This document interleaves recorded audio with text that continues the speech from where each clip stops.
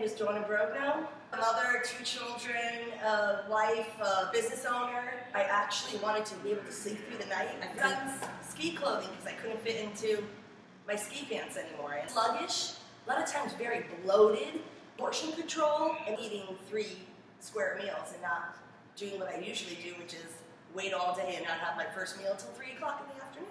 Feel much lighter, more energetic. Like I'm a more positive person now. I just felt a lot smaller in my waist area, but I'm back to wearing my size 8s comfortably. Like I went to the beach over the weekend and I wore a bikini. Not a tankini, a bikini. And I was like psyched. Embarrassment of my eating habits, admitting some of my weaknesses. You make me feel that I'm never doing anything wrong. You're very uplifting, you're very positive, never going backwards. I'm always going forward, building like this nutrition kind of bank. I'm never failing, I'm always meeting my goals. You make it enjoyable, it's not a chore. Don't be scared, step out of your comfort zone there. And it's just been a very good and positive, I feel, uplifting kind of experience.